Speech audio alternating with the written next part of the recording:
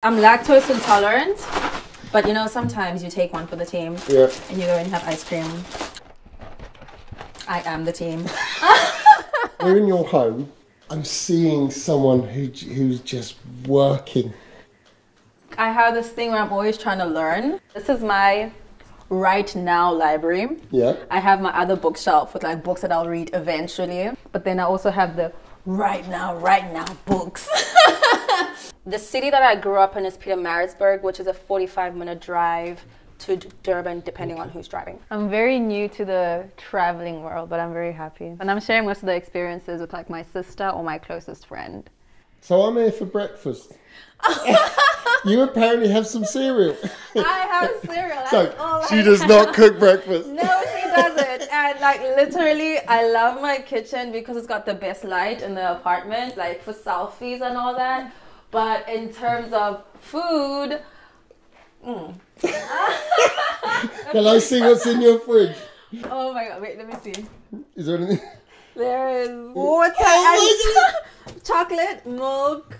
I don't actually drink And that all important And then water. red onion. That actually needs to be tucked away. I'm in the process of learning, you know, the anatomy of the body, strength training secrets. So like, I want to know how the body itself works in terms of fighting and the different skills that the characters would have. A lot of people saw you for the first time in the Underground Railway, right? Mm-hmm. But obviously you've had a career. Yeah. So you're not new to the business. You're just new to Hollywood. Yeah. Yes, I'm new to Hollywood. So do you have milk? Milk, yes, I do have milk. And I never eat cereal. Cereal does enough to like give me energy to go work out, right? How much are you gonna have? I'll have a little bit. Okay, cool. I'm lactose intolerant, but you know, sometimes you take one for the team. Yeah. And you go and have ice cream. I am the team. Cool. Yeah. I heard that you have an ambition to build an orphanage. Where are you on that ambition? This year, it's obviously like registering a foundation of sorts, but before we even get to the orphanage, I want to actively try find bursaries for kids that can't afford to go to school. The orphanage is my ultimate in terms of changing lives. Yeah. My last 24 hours, I've been quite absorbed in your world. You appear to be on a real mission. Okay, what mission is this? I think you want to change the world. I would like to do what I can to change the world with the time that I have. I don't think this is about celebrity or fame. It's about art and a drive. Like, yes. I would love to hear more about that from you. You know, I think it really comes from a place where I know that I'm here because of what others did. Number one being my grandmother. My sister and I lost our mother when I was 4 years old to a brain tumor. So our grandmother raised us.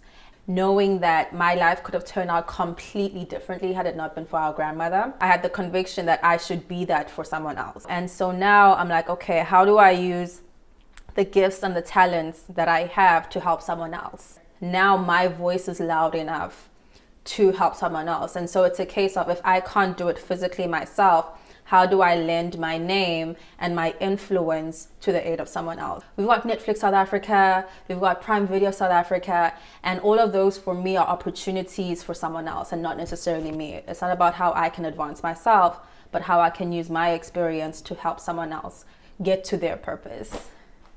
Fantastic. Yeah. That's fresh. Good. Can you tell me a bit about your grandmother? She had been a school principal. She had been a teacher. It was crazy. It's crazy because whatever it is that our grandmother experienced in her lifetime, she never spoke about. She was super strict. Her second husband was the first black bishop in South Africa. As we grew older and as we got to know each other as people, she was everything we needed. Nearly all of great art is rooted in some way in trauma, right?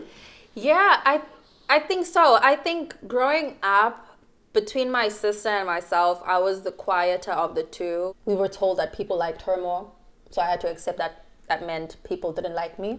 Tell me about anime. I love anime. Yes, because I need to learn. I'm trying to learn how to write anime. I had images pop up in my head, even in my dreams, and I would write them down. And then eventually, in the process of trying to decide what it would be, I was like, I really enjoy consuming anime. Why not make this idea an anime? I did not grow up being like a comic book reader. I'm in the process of learning and putting myself in that world. Honestly, for most of last year, my life was not my own. We went from finishing the movie straight to, you know, the awards circuit press. And I'm like, wait, cut. What is actually happening? And I think I need to figure out a way to navigate that system. I can't afford to feel like I'm giving 100% of myself to a system that's not necessarily giving me anything back in that moment. Very good. Yeah. Your physicality and the training and the fight training was obviously a huge part of Woman King, right? How often do you train? Well, I work out with Gabriella McLean, who was our trainer for the movie, between 4 and 6 times a week, depending on the schedule. Okay. Does exercise help your focus, help your brain? Yeah, it's if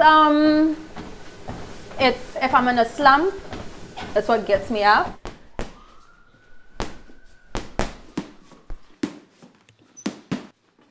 How many are we doing? Do a few.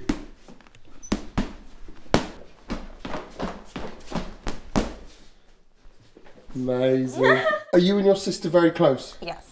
And when we lost our grandmother, it really became a thing of all we have is each other in this world. And so we're like this now. So that's her. That's my first niece, my favorite person. Ooh, let me pull this one out because this is a South African artist.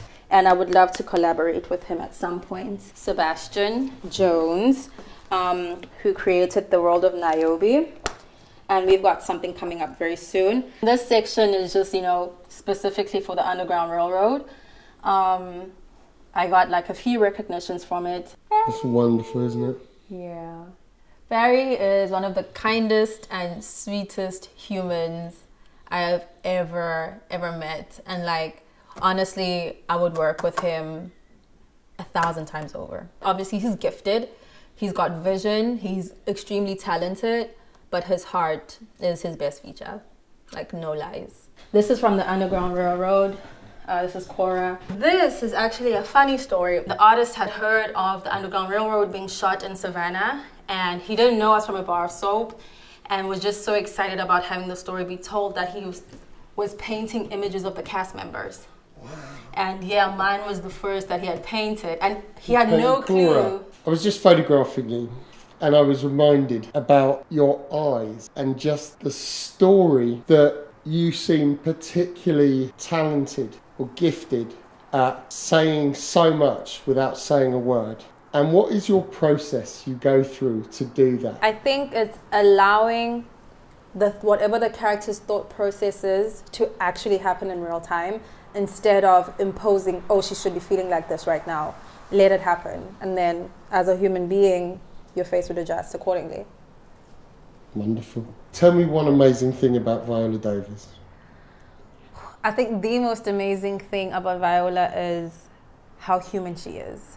Because, you know, people put her on a pedestal and now she's an EGOT holder. She's got an Emmy, she's got a Globe, she's got an Oscar, and a Tony, and a Grammy.